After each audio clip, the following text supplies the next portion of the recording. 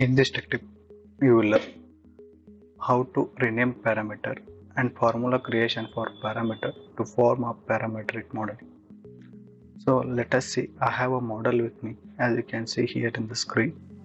First, I will enable the parameters and relations to visible in the specification tree by clicking Tools, Option, Infrastructure, Part Infrastructure. Under the display here, you need to activate parameters and relations. Click OK. Now you can see here parameters and relations are displayed in the specification tree. Now what I will do, I'll create one parameter. I'll go to Tools, Formula. Here the dialog box will appear. First I need to create a new parameter type. I will choose new parameter type and specify type as a length. I will name it as bold dia.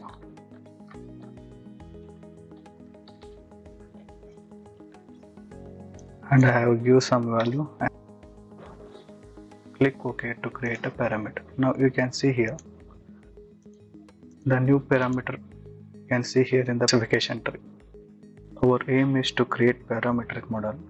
First I have already created one parameter based on which I need to relate relations for other parameters. In order to create first formula, I will open sketch 1, double click on that.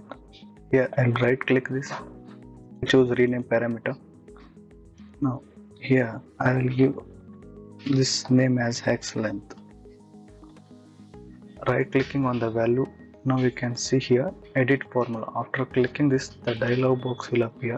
Here I need to enter the formula. I will choose this as bolt diameter into 1.2 times. Click OK to create a formula. Now you can see in the specification under the relations, the first formula has been created. I will exit sketch. Similarly, for the pad 1 I need to create a formula. Double clicking on that, right click on the length value. Here you can see edit.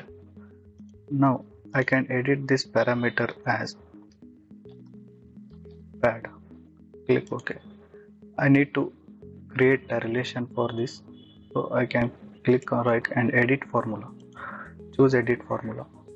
Now I will use pad as bolt diameter into 0.7 times.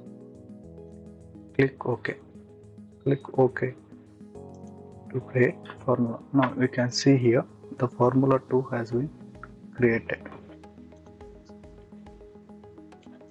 For the sketch 4, I need to specify the length and the diameter for this. I will double click on the sketch 4.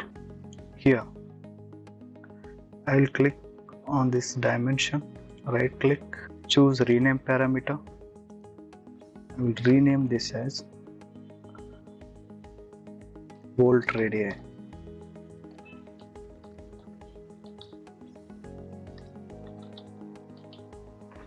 Right click on the value, select edit formula. Now I will give bolt radii as half of the diameter. I will give divided by 2.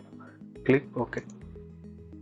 Now you can see here the formula 3 has been created. Now it is visible in the screen also. Click OK. Similarly for this length, I will rename this as shank length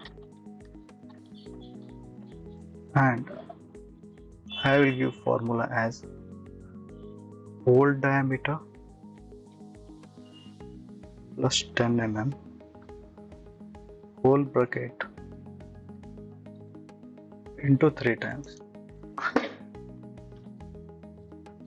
Click OK to create a formula. Now you can see here in the specification tree. Click OK. Click OK to update. Now I will exit the sketch to update the model. Here I will enter any value. Let us consider I will enter 60 and click OK. According to that, and the entire model will change. Suppose I will enter 10. See here the length of each parameters has changed. That's why it is called as parametric modeling. Suppose I will give 50. As you can see here, the change in the entire dimensions of the bolt. That's it. Thank you.